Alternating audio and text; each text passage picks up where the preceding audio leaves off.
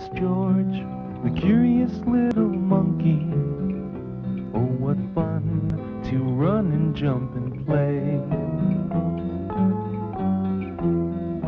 Curious George, the curious little monkey. Let's go see what he's doing today. Curious George at the ballet. George was excited. The man with the yellow hat was taking him to the theater to see their friend Pedro, who was a dancer. "If you hurry, George," said the man, "we can visit Pedro before he goes on stage." Inside the theater, all the dancers were getting ready. Some were lacing up their ballet slippers. Some were exercising at the bar. And there was Pedro. He was wearing short pants and a shirt with patches all over it. "We are dancing the story of Jack and the Beanstalk tonight, and I'm playing Jack," Pedro said. "First, I will plant these magic beans in the ground, and then, when the beanstalk grows, I'll climb up to the sky. Let me show you." Lying on the ground was a long, thick piece of green cloth. Suddenly, the cloth began to rise, right to the top of the theater. Now it was a giant beanstalk with green leaves. How did that happen? George was curious. He saw the man in the black jacket at the top of the stage. "I am just testing the magic beanstalk for our dance," the man said. "After Pedro plants the magic beans, I will pull this wire, and the people in the audience will think the beanstalk is really growing." By this time, the audience was seated, and the orchestra began to play. "Oh my," said the man in the black jacket. "I'd better put the beanstalk back down to the ground. They're almost ready to begin." It was time for George to take his seat in the audience. On his way, he saw a big painted mask. George was curious. He lifted it up and put it over his head. It was so big that it covered him right to his toes. It was dark inside. George couldn't see where he was going. Then he heard people laugh. George had walked on stage just as Pedro began to dance. The people in the audience were laughing so hard that Pedro had to stop. "George," he whispered, "get off the stage. I'm in the middle of my dance." George pushed off the mask and ran up the ladder to the top of the stage. Pedro had started to dance again. Now Pedro was planting the magic beans. George was watching. Then he noticed the man in the black jacket. The man looked as if he was in trouble. The wire from the magic beanstalk had broken. "George," he said, "I'm so glad you're here. I need your help. Climb down to the back of the stage and grab the top of the beanstalk. You can wear my black jacket so no one will see you." How good that George was a monkey. Quickly, he went down the curtain, grabbed the beanstalk, climbed back up, and handed the beanstalk back to the man. Now, Pedro could climb right to the top. The audience cheered. "Bravo! Bravo!" When the curtain was down, Pedro turned to George. "You saved the show," he said. "Thanks a lot." When the curtain went up again, there was George in his black jacket taking a bow with Pedro. "Hooray for Pedro!" the audience shouted. And hooray for George! The man with the yellow hat clapped the loudest of all.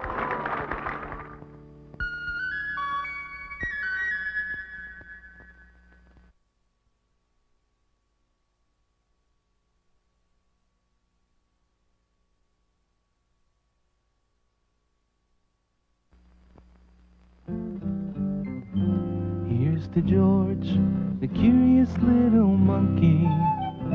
He must know what everything's about. Curious George, the curious little monkey. What's he up to? Let's find out. Curious George plays basketball. George, said the man with the yellow hat, Jimmy is playing basketball at school today. Why don't you go with him and watch? George and Jimmy walked to the school gym. George looked around in the gymnasium. What a nice place for a monkey to swing and play. Who's that fellow with you? Asked Mr. Nicholas, the coach. This is my friend George, Jimmy said. He came to watch the game. Okay, said Mr. Nicholas. I'll have to get a whistle. I lost my own. Looks like your team needs one more player. Bobby is sick. Hold on to his uniform.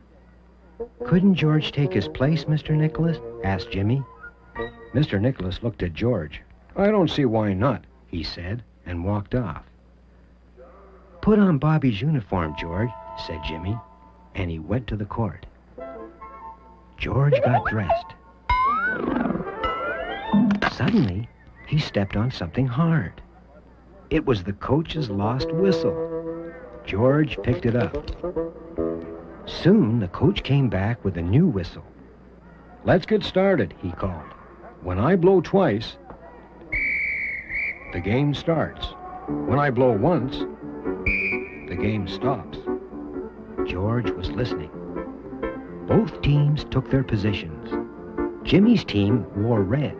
The other team wore blue. Mr. Nicholas blew twice, and the game started.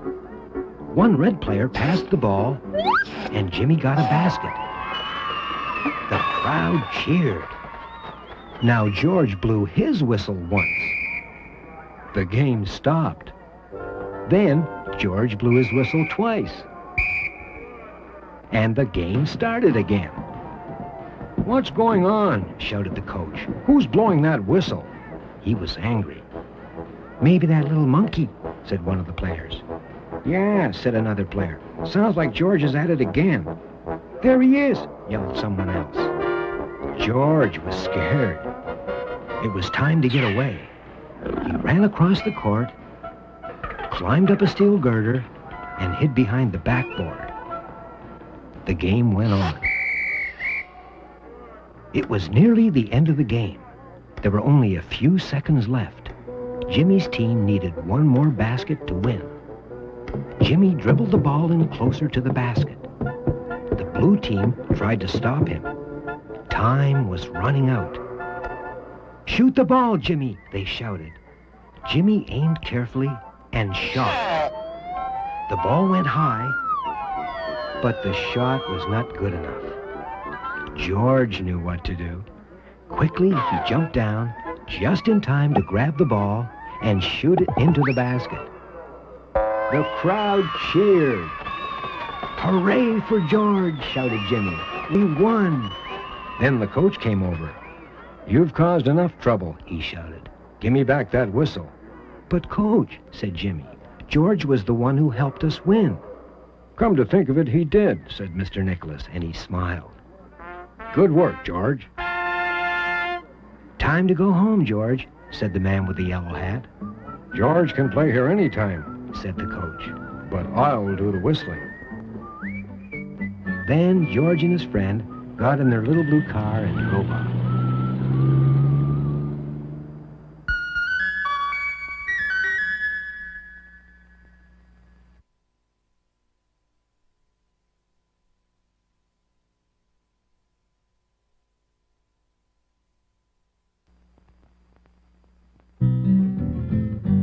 Curious George, the curious little monkey. Here he comes, he's always on the go. Curious George, the curious little monkey. Where's he going? We'd all like to know. Curious George goes to an art show. Let's go to the art show this afternoon, George, said the man with the yellow hat. I hear they've got some good paintings. After lunch, they got into their little blue car and drove off. "I see a friend over there, George," said the man. "You can stay here and watch the artists paint, but don't get into trouble." Some artists had started their pictures. One artist was painting a bowl of fruit, and another was painting some flowers. Still another was sketching lines and circles and squares. Soon, George got tired of watching and climbed a tree. "Look," said a painter, "what an unusual subject. A monkey in a tree. That's what I'm going to paint." After a while, George climbed down and looked at the painting of the bowl of fruit. The artist wasn't there. George took the brush and put some paint on the picture. Then he went over to the next painting. This artist was talking to a friend. George added his own touch. Next came the painting with the circles and the squares. This one needed a lot of work. George picked up some brushes. Then he dipped them into the paint and went to work. Now George was a real painter. "You're ruining my canvas," shouted a woman. She was angry. It was time to get away. George climbed back up the tree and hid in the branches. Now he was safe. "I'll have to tell the chairman," said the angry woman, and off she went. Now the coast was clear. George started swinging back and forth, back and forth. Soon the woman came back with the chairman. "There he is. That's the monkey," she shouted. The other artist rushed over. "He messed up my work," cried one of the painters. "Mine too," shouted another painter. "Somebody catch him before it gets worse," yelled another one. George was surrounded. The artists were angry. They were shaking their fists at him. George looked around. He was trapped. Below were the judges walking up and down, examining each painting carefully. Which painting would win? George was curious. Finally, a judge reached for one of the paintings that George had worked on. "Look here," he said. "A most excellent work, the best in the show. It deserves the blue ribbon. Where is the artist?" "Here I am," said the woman. The judge turned around. "Superb," he said. "Congratulations." "Just a moment," said the woman, and pointed to the tree. "Please come down, George. Everything is all right." The woman turned to the judges. "He's the one who helped me finish the painting. Shouldn't he get a blue ribbon too?" "Of course," said the chairman, and he put a ribbon on George. Everyone clapped and cheered. The man with the yellow hat came over. "I'm glad to see you didn't get into any trouble. And guess what? I bought a painting. How do you like it?" They got in their little blue car and drove home.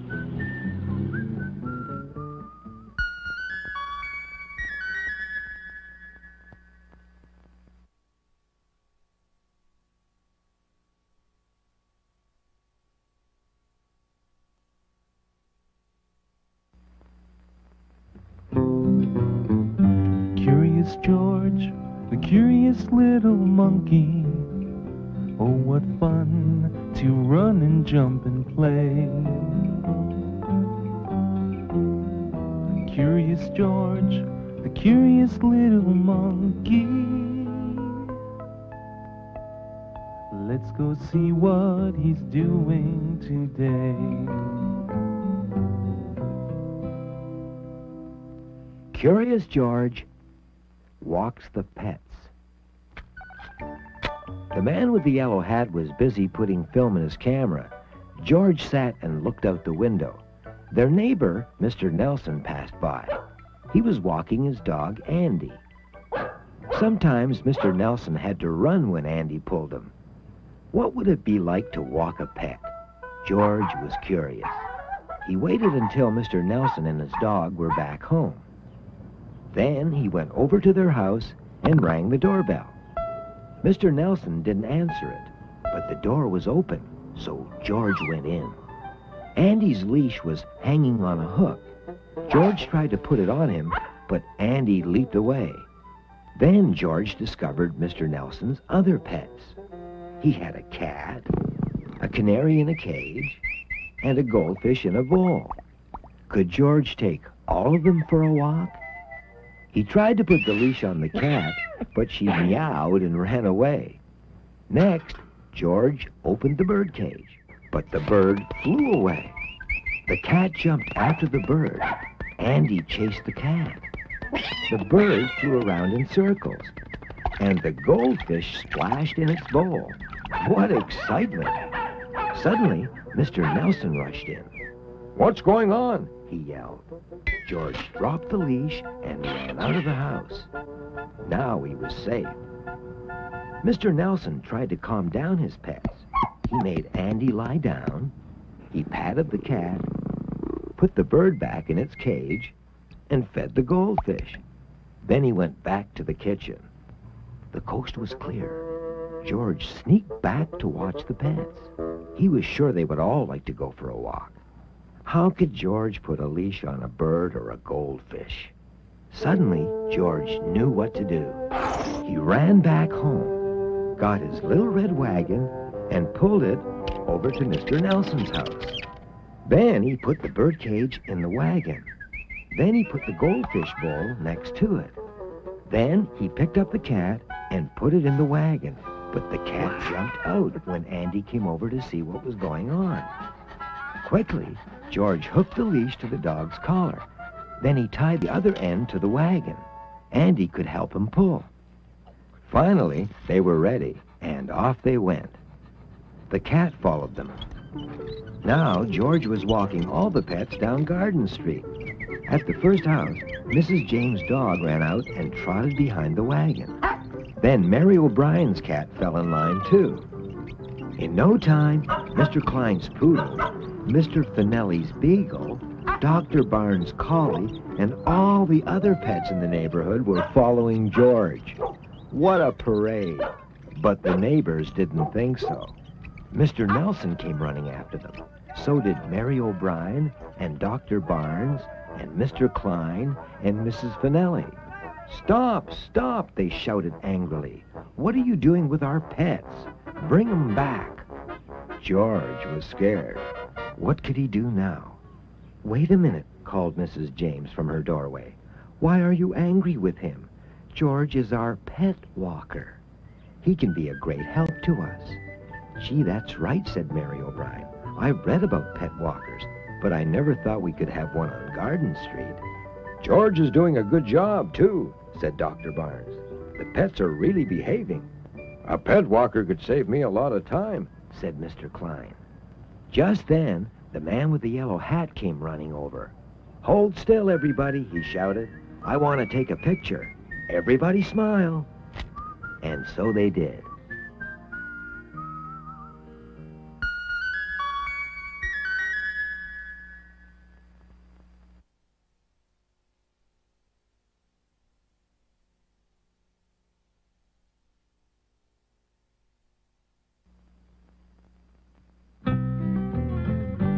Curious George, a curious little monkey. Here he comes, as happy as can be. Curious George, a curious little monkey. Why is he curious? Well, let's go and see. Curious George goes sledding. "Today would be a good day to try our new sled, George," said the man with the yellow hat. "Let's go up to the hill." They got in their little blue car and drove off. "I want to say hello to an old friend, George," said the man. "You can climb up to the top with the sled and see what's going on, but don't get into trouble." At the top of the hill, Mr. and Mrs. Ramirez were watching their 3 children playing in the snow. Lisa and Paula were making a snowman. Their little brother Jimmy was watching. They were rolling a big ball to make the bottom of a snowman. George wanted to make his own snowman. He started to roll a snowball. It got bigger and bigger, until it was so big that George couldn't see over it. "Watch out, George," called Mr. Ramirez. "You're getting close to the edge of the hill." But George was so busy rolling the heavy snowball that suddenly he pushed it over the edge. The ball rolled down the hill, turning faster and faster, gathering more snow as it went. "Watch out," someone cried. "It's an avalanche." Some skiers flipped over. A boy on a sled got covered with snow. "It's that monkey up there," shouted someone. "Get him out of here."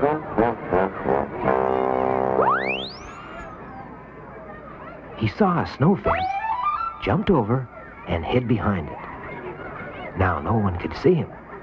George was safe. He peeked out. There was Jimmy all alone. He was trying to climb on a sled. The sled started to slide toward the edge of the hill. In a moment, he would go right over.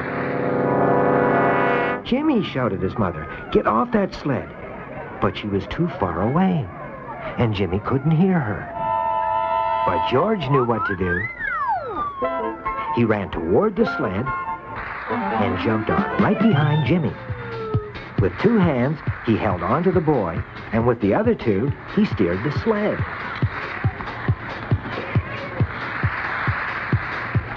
Just then, George saw a tree stump. They were heading straight towards it. George held Jimmy close to him and steered clear of the stump. Mr. and Mrs. Ramirez, Lisa and Paula, came running down the hill. "Jimmy, are you all right?" cried Mrs. Ramirez. "Sure he is," shouted Lisa. "George is with him." Jimmy just laughed. He thought it had been lots of fun. "There's that monkey who knocked me down," shouted the boy. "He got in our way too," yelled a skier. "Leave him alone. He saved my little boy," said Jimmy's father. "I think George is a hero." "Good work," cried Paula, and they all clapped and cheered. "I guess you're right," said the boy. "Now that you're a hero, George, I'll let you have a ride on my sled." Just then, the man with the yellow hat heard the cheers and rushed over. "So there you are, George," said the man. "How would you like to give me a ride now?" And it was clear sledding from then on.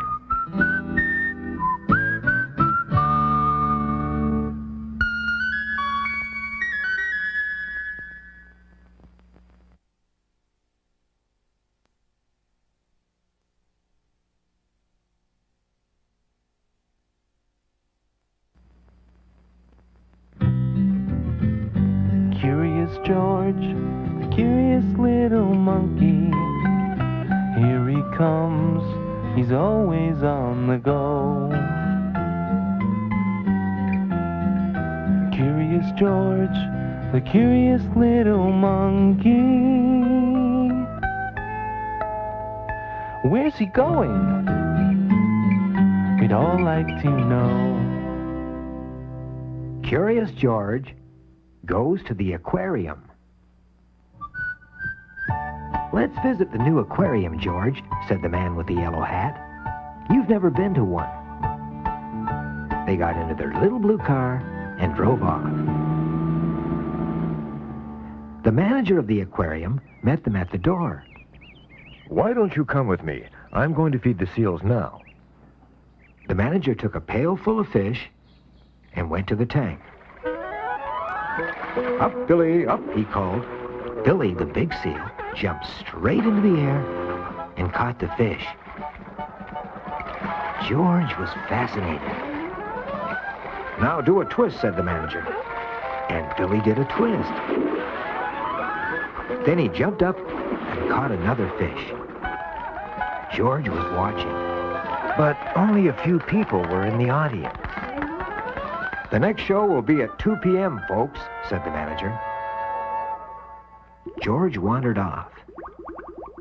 Now he was behind the fish tanks filled with all different kinds of fish. Leaning against the tank was a net on a long pole. and on the floor was an empty pail. Could George feed the seals too? He was curious. He took the pole, went to the tank, and dipped it into the water. He caught lots of fish, and soon the pail was full. Just then, a guard walked down the hall. He stared at the tank. Hey, what's going on? He shouted. He blew his whistle. Guards came running from all directions. There he is, cried one of the guards. Somebody catch him. Stop him, shouted another guard, and ran after George. George was scared. He headed for the seal tank, dived right in, and landed on the back of the seal. Look, a monkey, someone shouted. The crowd clapped and cheered. With a twist of its head, the seal flipped George high into the air. Another seal caught him. Soon all the seals swam over. They wanted to flip George too. Wow, the audience cried. George flipped into the air, and the seals took turns catching him. It was the best show the audience had ever seen. Finally, George landed on the trainer's platform. Suddenly, a hand reached out and grabbed George by the ear. It was the guard. George was trapped. The manager rushed over. "Wait," he said. "Let him go." But he was fishing in our tank, said the guard. "Never mind," said the manager. "He made up for it by putting on a good show." "How would you like a job in the seal show?" "I don't think he's quite ready for that," said the man with the yellow hat.